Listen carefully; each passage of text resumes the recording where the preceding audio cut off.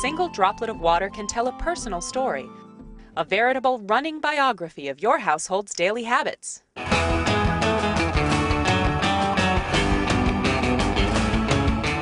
Whatever spurts from your spigot or spews from your hose runs along the pavement and takes with it all the residue of your life.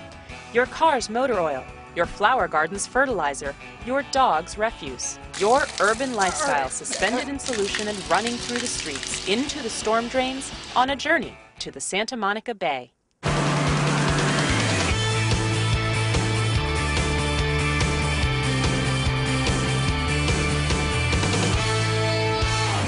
Well, urban runoff we often call urban slobber. It's basically all the pollutants that end up on your streets, in your yards, the urban environment that washes down into our storm drains and into our creeks and into our bay.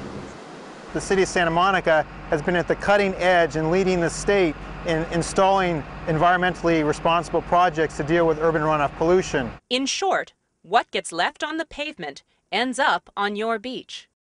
Urban runoff is the single greatest source of pollution to the beaches and near-shore waters of the Santa Monica Bay. And when water runs down your driveway, this map of the Santa Monica watershed boundaries shows just where its journey will end. Do you know which beach is yours? Where's my beach? What do you mean by that? If you take Montana straight down. My beach is where I can go and swim. The beach I go to and sit on, get a tan. West of Montana. Where's my beach? Where's my beach? Where's your beach? Your beach is that part of the shoreline that absorbs all the urban runoff that comes from your household. For example, if you live in the 90403 zip code, then polluted water from your household reaches the beach through the Wilshire storm drain. If you live in 90402, then your beach is right smack in front of the Montana storm drain. No matter where you live, you impact a beach. 325,000 gallons of runoff flow through the storm drain system each day, and that's just during the dry season. From a human health perspective, a lot of bacteria and fecal matter gets washed down to our beaches that obviously in Santa Monica we have thousands and thousands of beachgoers every year, and so they're being exposed to this fecal matter that is being washed into our ocean. From a marine life perspective, obviously heavy metals that get pushed down to the bay and other pollutants. Motor oil is just hydrocarbons, and so that makes its way down to the aquatic environment. Those all can impact marine life. And you are what you eat. What gets into the fish can end up transferred to the people who catch and eat those fish. People really have to be cognizant of what they're eating and what contaminants it might have in them. The city of Santa Monica has put in a number of what we call diversions, and so instead of having the untreated stormwater and urban runoff go right into the bay, it actually gets diverted to a treatment facility, and so the levels of pollution are much decreased. What the city of Santa Monica has is a long-term program to outfit all of their storm drain outlets with some sort of treatment system. In April 2006, the city of Santa Monica published a watershed management plan aimed at restoring a healthier balance between the urban and the natural environments by reducing the pollution in urban runoff, reducing urban flooding, and increasing water conservation, recreational opportunities, open space, and wildlife and marine habitats. Ambitious to say the least, the plan may be the first in the nation to address the complete range of pollutants carried to coastal waters by both dry and wet weather runoff. We're treating the water and we're keeping that polluted water from getting into Santa Monica Bay. The city's storm drains already direct the runoff flow. Filtration devices installed in those drains can filter trash from the runoff before it hits the bay, or divert polluted water away from the bay altogether. Our Smurf facility, which we installed back in 2001, is treating urban runoff from the Pier and the Pico Kenner storm drains. The Smurf, or Santa Monica Urban Runoff Recycling Facility, actually harvests urban runoff and redirects the treated water back to the city for non-drinking purposes. Bicknell is Santa Monica's first ever green street. The angle of the gutters, even the pavement itself, drives stormwater to filter back into the ground and replenish the groundwater. First, the water can pass over this pervious concrete. So the parking lane on both sides of the street is made of pervious concrete. That means water soaks right through to the soil below. It doesn't run off. Water that does not make it through there, because of the slope, it flows to the gutter, which is impermeable concrete, enters a catch basin, which we have right here, and it actually has a filter inside, so it can filter out debris, and it goes into a subsurface chamber, which is underneath the pervious concrete lanes. And you can actually see where the chambers are based on these observation ports that you see in concrete with the caps. Those chambers are concave, fill up with water and let the water percolate into the ground. If the water doesn't go through the pervious concrete, makes a right turn, it can go through the curb opening, passes under this walk plate so no one trips, and enters our depressed parkway. Water can pond here, hydrating the plants or, once again, percolating back into the ground. And if this area gets full of water and ponds up to a higher level, we have an overflow port, so the water can actually go into there and actually then go into the chambers which we described earlier. And if everything fills up, then no more water can enter, and it'll continue in the gutter and go to the next location where it can do the same thing and repeat it over and over again. And by the time you get to the end of the block, there will be no water exiting the street and going into the bay. Yeah, behind me, as you can see, is the Montana storm drain outlet. So that's where urban runoff will flow out of the storm drain and flows to Santa Monica Bay. As you can see now, there is standing water there. So what that means is, even though it's not raining, there's dry weather runoff that's flowing through the system and is ponding in the beach. What we'll do is we'll eliminate that standing water during the dry weather period. So you won't see any of that polluted water. There won't be a chance for little kids to go and jump in the water and get sick.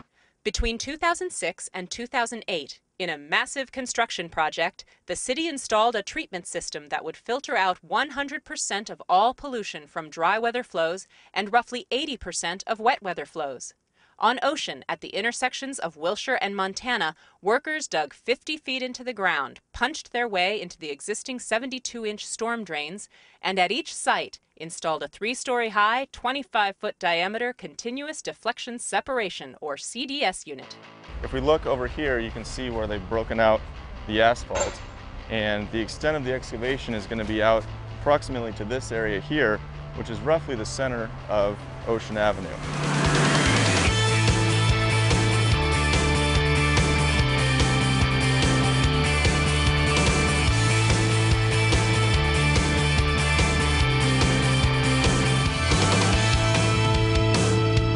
Down in the hole here, you can see these steel plates they put in place to support the excavation. And so once they place the steel plate, they can begin digging out so they can then connect in with the existing storm drain.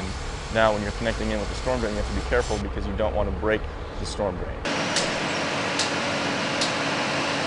When the storm drain was originally placed down there, they encased it in concrete, and so they don't know how thick that concrete is. And so it's a really delicate process to break the concrete but without breaking the pipe. Once the excavation is complete, the team assembles the massive concrete sections of the CDS unit inside the hole.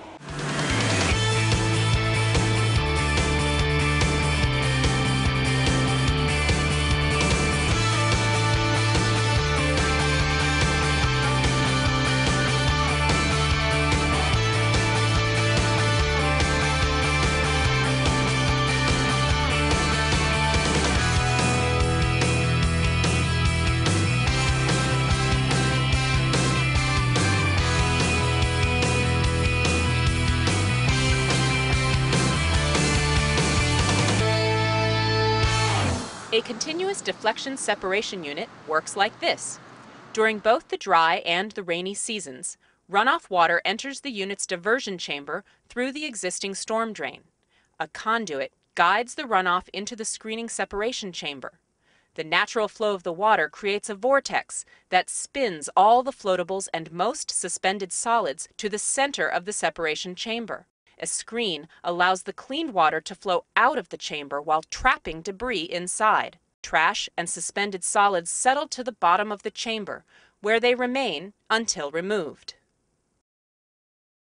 So you can see here we have the inflow sampling well, and what we can do at this point is take a sample of the water coming into the CDS unit.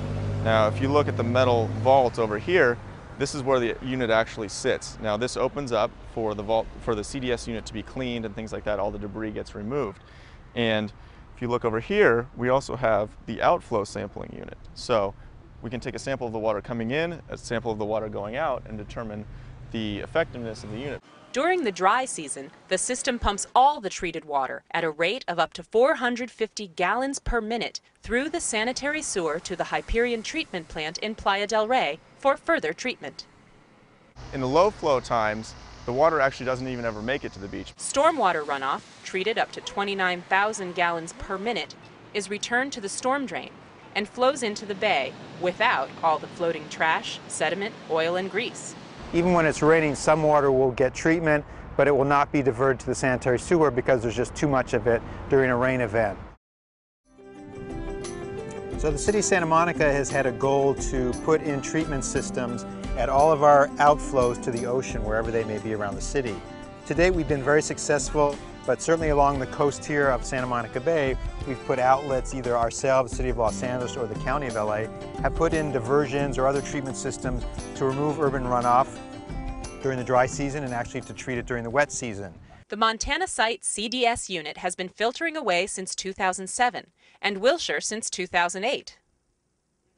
We're proud to say that during dry weather periods year-round, no runoff is getting to the ocean, assuming all of our systems are working properly.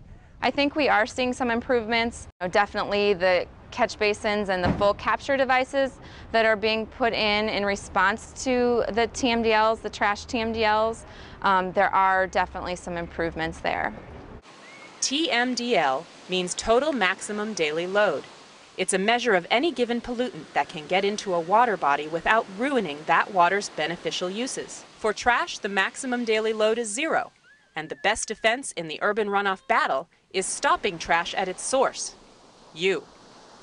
If we want to live here and continue this, beautiful area that we live in and maintain the beauty, we need to really work together to get the beaches cleaned up. While the City of Santa Monica filters urban runoff from the storm drains, you can do your part by making just a few changes at home. For example, don't wash your car in your driveway. People should really remember to go to a car wash because they have systems to collect that runoff and to clean it in some way. And if you have to wash it at home, wash it over a grassy area so that it can actually infiltrate into the ground. Don't hose down your sidewalk or overwater your lawn. Minimize or eliminate fertilizer. Install sprinkler systems that operate on timers. You may even save some money on your water bill. Make sure your sprinklers are actually aimed at the grass, not the sidewalk, and pick up after the dog. These are just a few little changes in your waterborne urban lifestyle that can help make your beach a cleaner, healthier place to enjoy for generations to come.